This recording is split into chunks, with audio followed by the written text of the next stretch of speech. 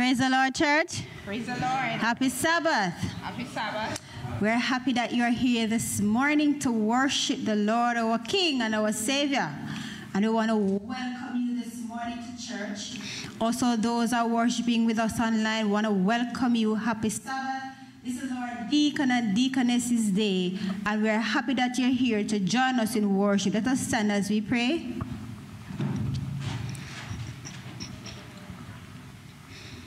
Our dear Father, we are so happy and glad that you are God, and we can address you as our Father because you have made yourself intimate with us. We thank you, God, for having taken us through another week, and we are so blessed, Lord, to be in your presence to worship you.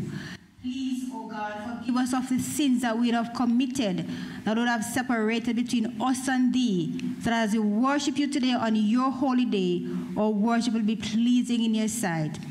Thank you, O God, for your many blessings. In Jesus' name we pray. Amen. Amen. You may be seated. 384, safely through another week.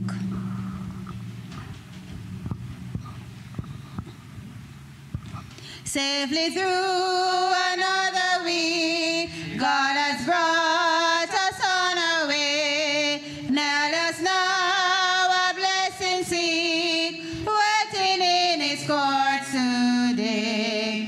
Day of all the week the best, emblem of eternal rest. Day of all the week the best, emblem of eternal rest. While we seek supplies of grace through thy dear Redeemer's name, show thy reconciling face, take away our sin and shame. From our worldly case set free, may we rest and stay in thee. From our worldly case set free, may we rest and stay in thee. When the morn shall bid us rise, may we feel thy presence near. May thy glory meet our eyes when we in thy house appear. Ere afford us, Lord, a taste of our everlasting feast. Ere afford us, Lord, a taste of our everlasting feast. May the gospel's joyful sound conquer sinners, comfort saints. May the fruits of grace abound, bring relief to all complaints. Thus may all our Sabbaths be, till we rise to reign with thee. Thus may all our Sabbaths be, till we rise to reign with thee. Praise the Lord. Praise the Lord. 249. Praise him, Jesus our blessed Redeemer.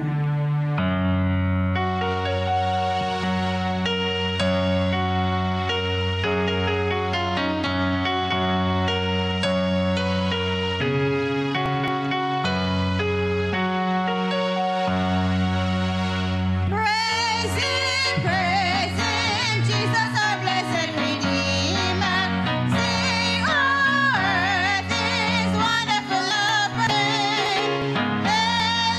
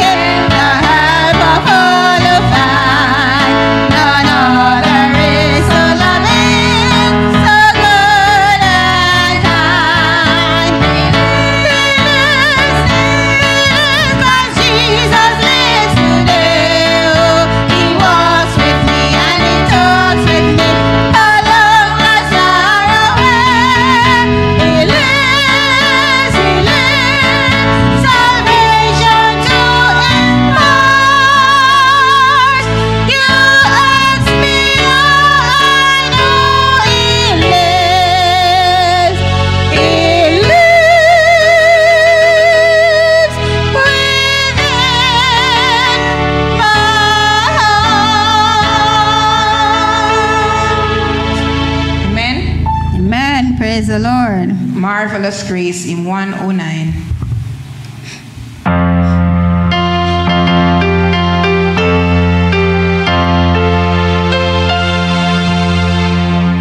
Marvelous grace of our loving Lord, grace that exceeds our sin and our guilt. Yonder on Calvary's mount above, there where the blood of the Lamb was spilled. Grace, grace, God's grace, grace that will pardon and cleanse within. Grace, grace, God's grace, grace that is greater than all our sins. Sin and despair like the sea waves cold, threatened our soul with inside and lost. Grace that is greater is grace untold, points to the refuge, almighty cross. Grace, grace, God's grace, grace that will pardon and cleanse within. Grace, grace, God's grace, grace that is greater than all our sins. Marvelous, infinite, matchless grace, freely bestowed on all who believe.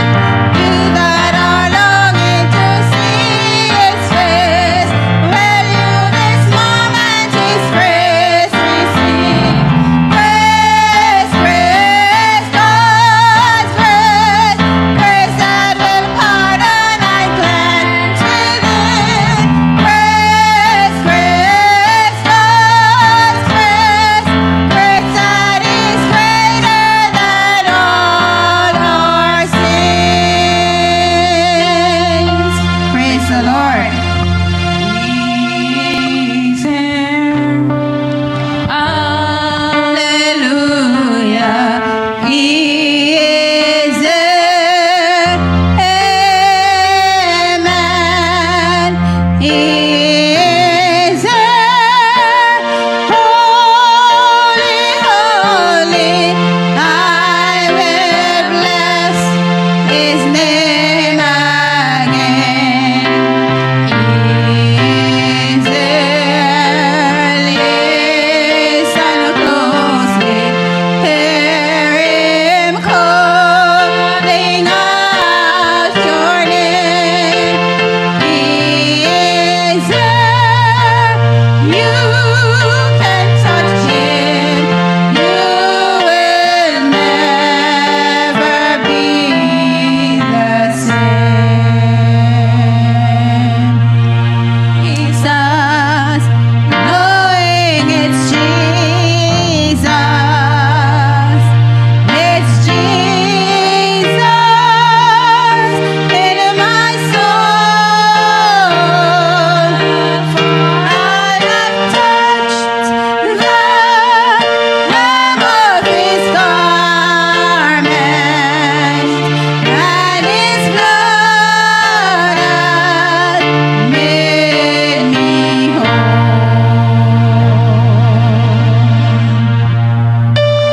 Praise the Lord.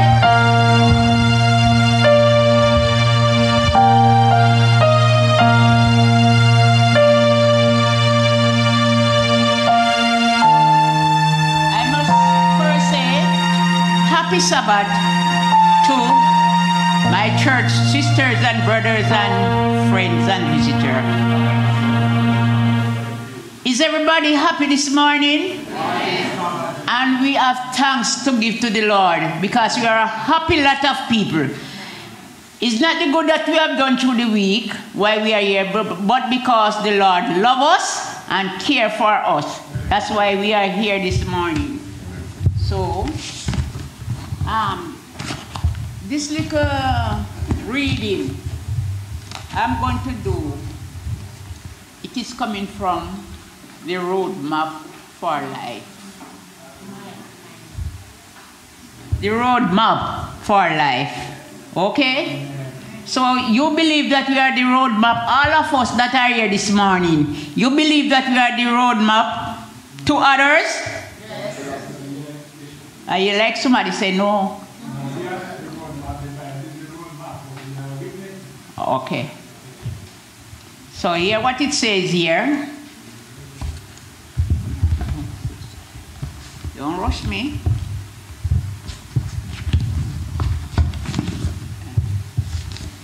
It is saying, a knowledge of God. A knowledge of who? God. A knowledge of God. It says, many are the ways in which God is seeking to make himself known to us and bring us into communion with him. Nature speaks to our sense without ceasing. The open hearts will be impressed with the love and glory of God. As relieved through the work of his hand, the listening hears. The listening what? Yes. Can hear and understand the communication with God through things of nature. So, Virgin, this is telling us that if we look at nature, nature can bring us to Christ. I was sitting and looking on the tree this morning, but all the time I have this like a passage to read. And I was looking on the tree this morning and I was saying, oh man, think it out to worship God and come to God quick. Look at the tree. Look how the tree sings sometime, you know. The tree sings sometime. So nature is telling us that God is real. Okay? So, brethren, let us take this thought. It says here again, the communication through nature. The green fields, the lovely trees, tree of laughter, you know, the buds and flowers are past, and the passing clouds are falling rain, or even when the rain falling. Okay? It bring peace and deep thinking to our heart. Okay? Cloud and falling rain, the bubbling brook, the glories of the heavens speak to our heart and invite us to become acquainted with him who made them all.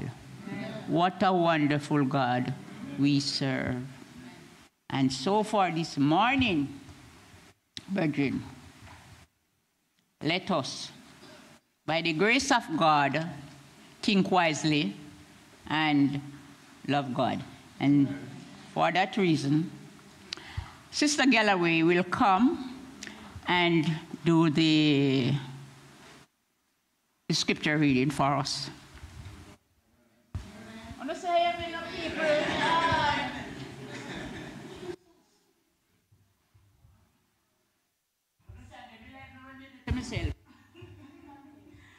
Happy Sabbath, church. The scripture reading is taken from Hebrews chapter 11, verses 1 to 4, and it says, now faith is a substance of things hoped for, the evidence of things not seen. For by it the elders obtained a good report. Through faith we understand that the worlds were framed by the word of God, so that things which are seen were not made of things which do appear. And verse 4, by faith Abel offered unto God a more excellent sacrifice than Cain, by which he obtained witness that he was righteous, God testifying of his gifts, and by it the being dead yet speaketh. Here endeth a portion of God's holy word. Amen. Thank you, Sister Galloway. So, we're sitting down from morning. We're going to stand up now on our feet and we're going to take our hymnal in hand and we're going to turn to 539. Me not speak English, you know me. But if me speak English, me go take too long to talk.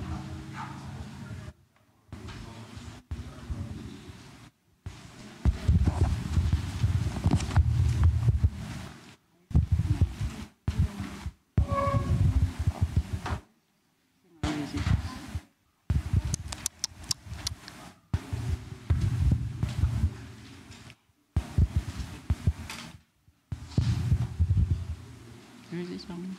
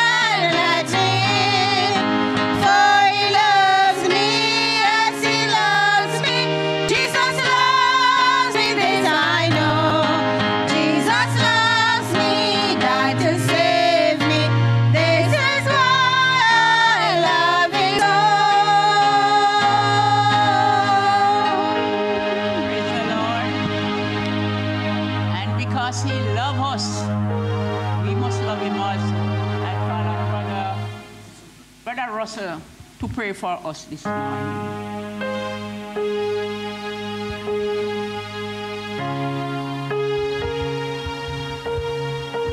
Morning, church. Let us pray. Our Father who art in heaven, bless all of us this morning that come in this Sabbath morning service, Father. Bless and guide and keep all of us safe and safety. Bless all the little children also, Father. The deacon, the elder, all members, and all visitors. While I ask you for this word, in your holy precious name I pray. Amen. Amen. And so, it's so happy and nice that we can look into each other's face. What a privilege. What a privilege, brethren. All right. And so this morning, we are going to a lesson for this quarterly. Okay, don't the lesson is nice? Yes. And the lesson point out oneself. Yes. Trust me. The lesson point out oneself. Nobody enough can tell we when we falter or when we are falter. So, brethren, let us get closer to the Lord with a loving and we can't hide nothing from God. No, can we say, oh, me go say, me go take up a book, but me no want Sister Pierre to see me. Sister Pierre not see me. But me can't tell God so. For in more say me that go take up a book when me know if it take up from before me take it up. Okay, brethren? So, let us live and draw closer to the Lord. So at this moment now, we are going into our lesson. And let us stand. And I'm asking one of the teachers, please to pray for us as we go into the lesson.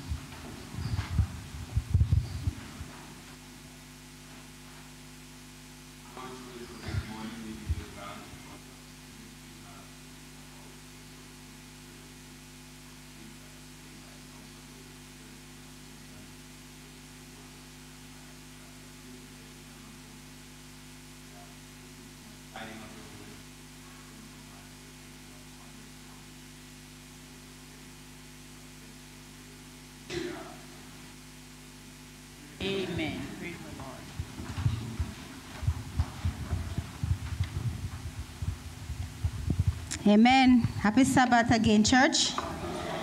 So I'll be doing your lesson review. So you're going to do it with me this morning, not me talking, but you are helping me to understand the things that you learned while you were doing the lesson this week. All right?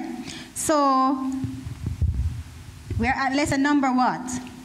Our lesson number 2, what is the topic? The central issue love or selfishness. What do you think it is though? Selfishness? No. Both? Well, I concluded through my study that it is love. But we're going to look at it to see what is the conclusion, all right? Amen? So hope you had done your studies and we're going to go through together. So, in John 3 verse 16, the Bible says what? For God so loved the world that he gave his only begotten Son, that whomsoever believeth in him should not perish but have everlasting life. And this love was expressed before we were born. Because the Bible says that God created us in his own image and his likeness he created them. And when before men sinned, God knew that we would have sinned. Yes, he did. And so he made provisions to what? The plan of salvation. So Jesus agreed to come and die for us, for the death. Because the Bible says the wages of sin is, but the gift of God is what? Eternal life. So when we sin, when Adam and Eve sin, our parents sin, they should have died instantly. But God came. He first gave them the sacrificial system that foretold his death and resurrection for us. So they should have died instantly. But because of God's love, they did not die instantly. They had the opportunity to repent, having accepted this great salvation. And we are told that they're going to be resurrected. Adam is going to be resurrected in the earth made new. And so we too, through Jesus' great sacrifice, has the opportunity to live again and not die. And we are living now, so we have all the opportunity now that we're alive because there is no repentance in the grave. So any one of us seeking now to play with our soul salvation, it's time that we stop. Because we don't have a lot of time left. Because as we also know that probation is about to close. And when probation closes, there'll be no more chance for us to be saved. Or we can even die tonight, die instant. And that is it for us. Because after the death comes resurrection. So the central theme, love or selfishness. Love. So Jesus was having a conversation with his disciples as he journeyed to Jerusalem. And we can find parts of that conversation in Luke chapter 19, verses 41 to 44. Let us read it together. That's Luke 19, verses 41 to 44. So he was going to Jerusalem as he always did to worship, but at this time, there was something different about this journey. Are we there? Shall we begin? Now as he drew near, he saw the city and wept over it, saying, I'm reading from the New King James Version. If you had known, even you, especially in this your day, the things that make for your peace, but now they are hidden from your eyes. For days will come upon you when your enemies will build an embankment around you, surround you and close you in on every side, and level you and your children within you to the ground. And they will not leave in you one stone upon another, because you did not know the time of your visitation. So that is a stern one. That is why Jesus had to weep, because he understood how Jerusalem back then would have been destroyed. Because he would have ordained it so. Because of the disobedience of the nation, he brought somebody to bring them into captivity. And who was that person? Titus. And that was foretold from in the book of, I think it's Ezekiel. Daniel, right? That this king would come and bring them into captivity because of their disobedience. And we are thinking, are we in a disobedient state at this time? Maybe that this is going to be our lot if we do not change our minds and our lives. But here what the prophetess says.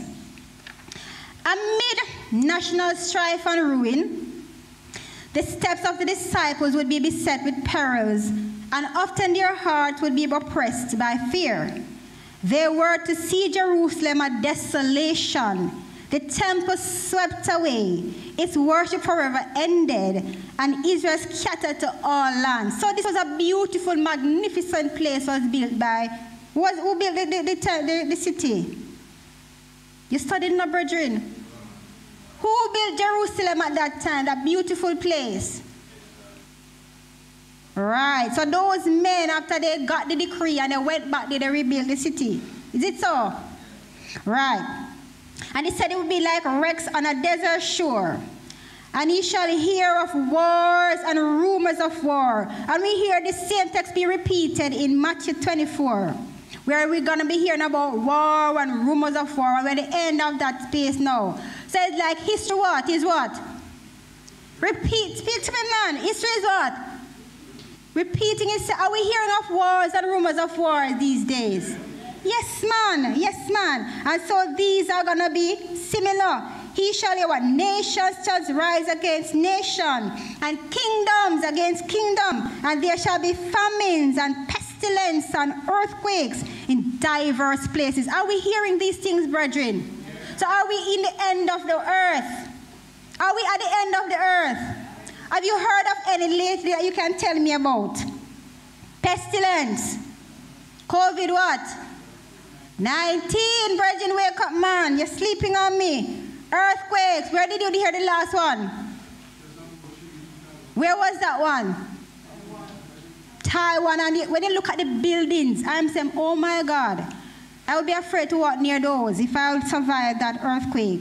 And in what? Diverse places, because of my spirits, we have never heard of them before. And what? And famines. Are we hearing famines? Are we seeing famines? Look at even Jamaica at this time. It's so dry. You know, the things are not producing as they should anymore. And we find all of this in the book of St. Matthew. But Christ says, yet, God always gives us a word of assurance. He says, yet. He says what? I shall not forsake you. Right? He says that what? He directed your attention up to heaven, where at the end they shall reign with him what? Forever. Right?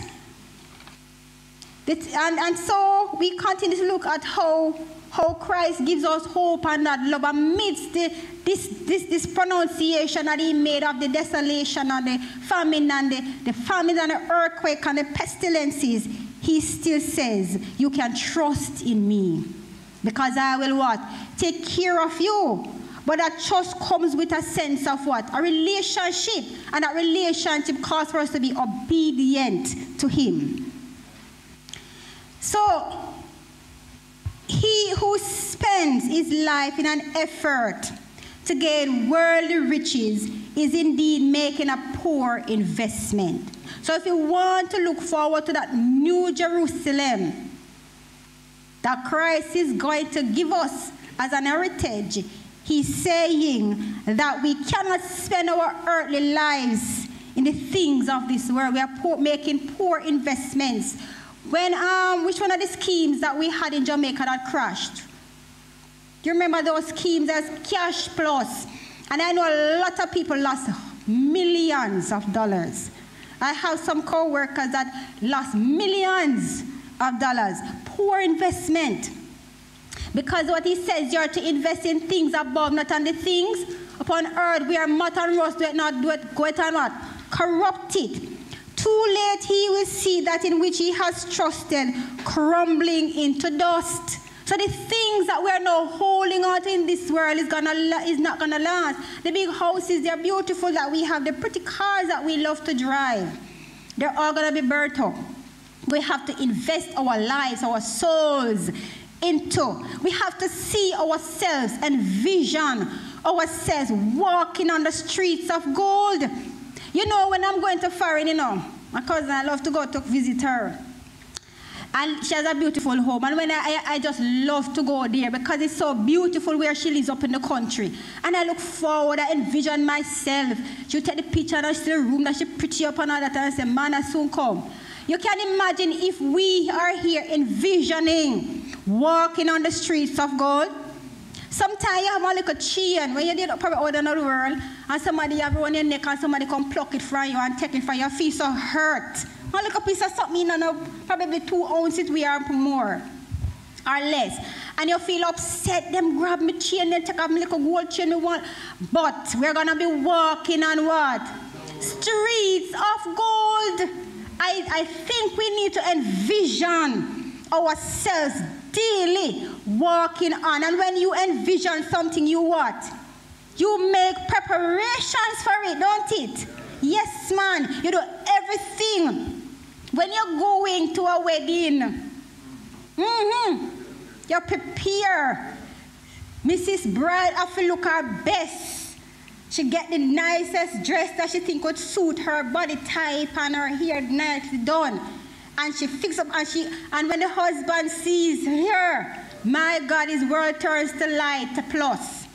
So when we are going to heaven, we have to envision ourselves walking on the streets of gold. And when we do that, we will not allow nothing or nobody to stop us from getting there.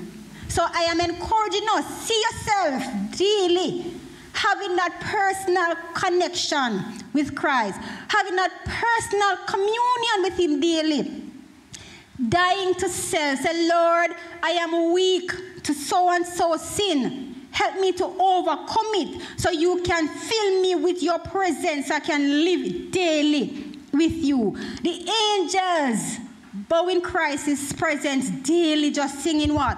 Holy, holy Lord God Almighty, who was and is to come. And they don't want to be apart from his presence. When you love somebody, Brother Mills, when you see Sister Mills, you fall in love with her the first, you never want to stop seeing her every minute. That is how we ought to be with us on Christ. We are so much in love with him that, you know, you're in love with somebody you can't eat food. Oh, not true. How may I tell lies, sir? I mean, I'm too. You're turn idiot. Right. So is it with Christ? You're so in love with him that earthly things don't matter. Are you getting the point? Amen. Right. So it says that it is only through self-denial, through the sacrifice of earthly riches, that the eternal riches can be obtained. And riches not means that me have money like Brother Jones. It means that anything that you hold on to is your riches. Right? Yes, it is through much tribulation that the Christian enters the kingdom of heaven. So any one of us think we're going to sit here and go smoothly in. We have a next guest coming. We're not going to enter on easy bed of rose. Constantly he is to war the good warfare, not laying down his weapons until Christ bids him rest. So anybody know or think they're going to retire from this life here, Christian life? You're not ready to walk on the streets of gold.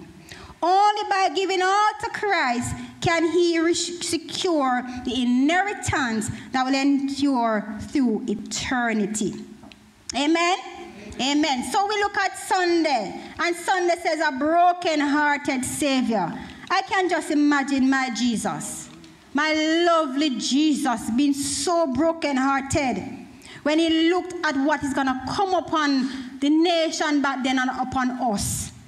And he's saying to me, come to me, my child. I will keep refusing him. How can one refuse love? We'd rather the abuse of the enemy. When a man abuses a woman and says, I love you, I think Satan has tricked us that way to believe that is love. He abuses us with everything. And we still got to him. And Jesus is saying, come, my child. I want you. I love you. Come and accept me. We are refusing him. And he says if we refuse him, we are accepting death. We love death. Yes, Elder Jones.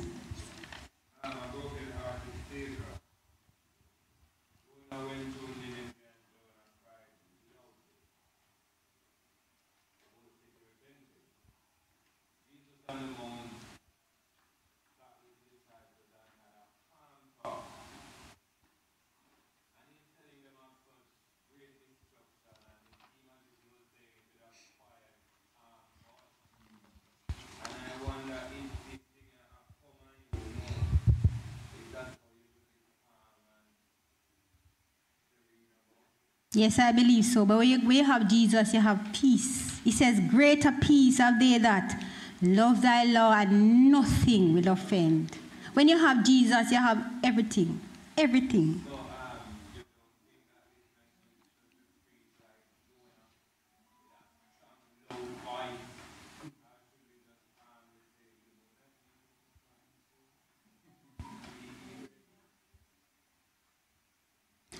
Anybody want to answer that? And they heard it. I think you need to repeat because I don't think they heard what you asked, Elder Jones.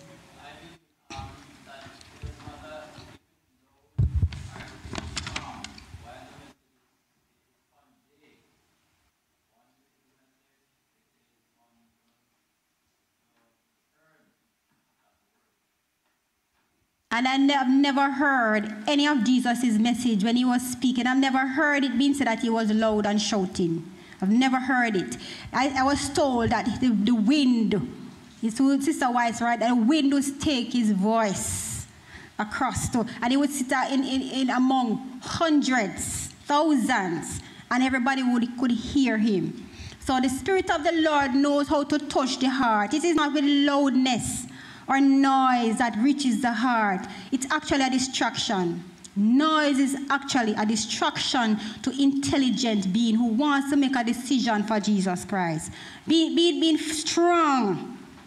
Being strong and confident is not loudness. Is not loudness.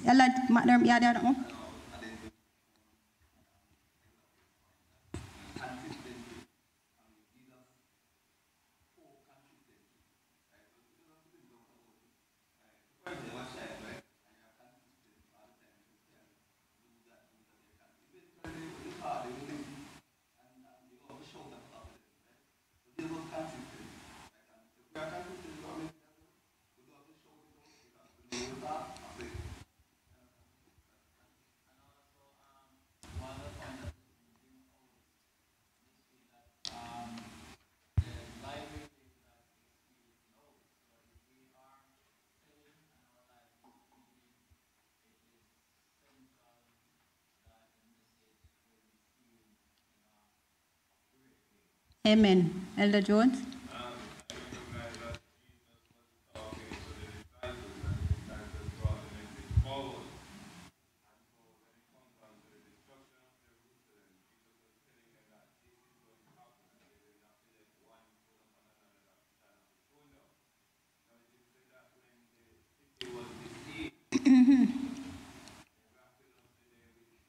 The Christians, or the army, yes. Christians. Right.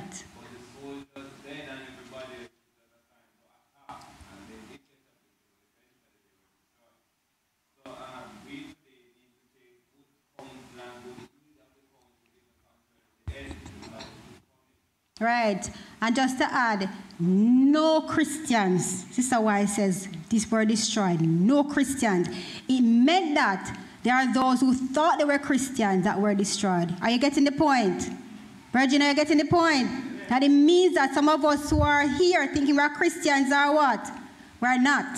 So we have to sort out ourselves with the Lord. Yes, Elder Pierre.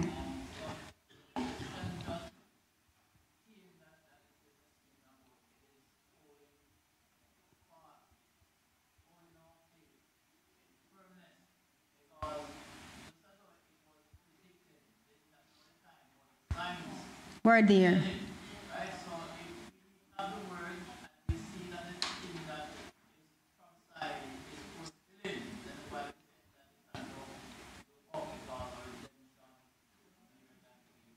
believed. Amen. And Elder Jones made a point of the disciples who were to take the message. And as Christ wept over Jerusalem, was heartbroken, we too as followers says, follow me as I do. We are also to take the message to the world, not only to us to only look up, but we also have a duty to take the message to the world.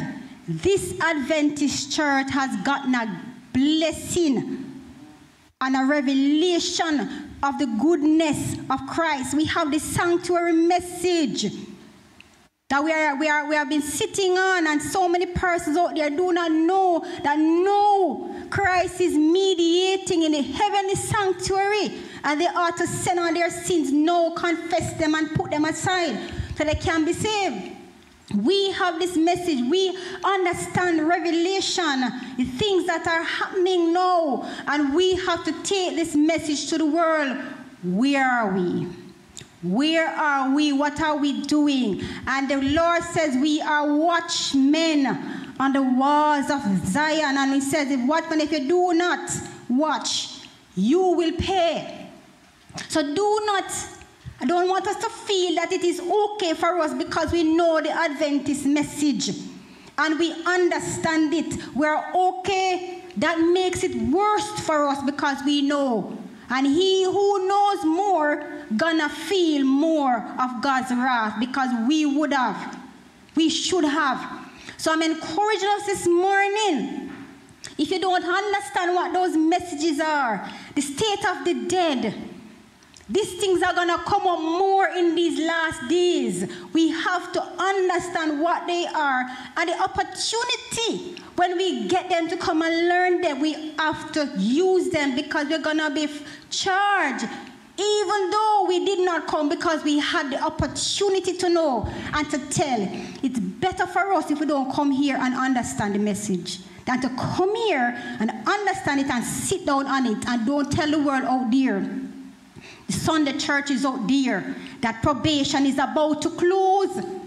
The probation is about to close, brethren. And we are sitting on this message, waiting upon the church to have opportunities for us to go when we have the neighbors and friends around us who are dying in their sins.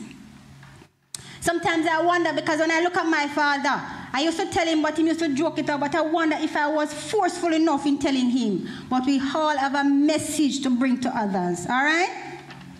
Christ is, I'm not going to go through all of it, because time is on us. And so as we said earlier, that Christians were preserved. None of them perished when Jerusalem was destroyed. Because what? They were close to Christ. And they looked at the signs. And they understand. But if you're not close to Christ, He cannot tell you in word. He said, I'm going to hide it from you. If you're not close to Him, if you have your best friend or your husband, and He's not going to tell you, she's not going to tell you everything in them heart. But when you have a close relationship with somebody, they will tell you everything, all of them secret. So it with us that we have to stay close to Christ so we know when to move when He says move. Because, brethren, let me tell you and enforce this and reinforce this in your minds that what is to break upon us is not play something. Unless you decide you're going to take the mark of the beast. And a little thing, you have to have Christ in your 4 pockets to be saved in these last days. Even so, for Him to seal you. The ruin of Jerusalem was a symbol of the final ruin that shall overwhelm the world. The prophecies that receive a partial fulfillment in the overthrow of Jerusalem have a more direct application to the last days. We are now standing on the threshold of great and solemn events. A crisis is before us, such as the world has never witnessed. And I think to myself, I have heard of mothers their babies being torn from them alive.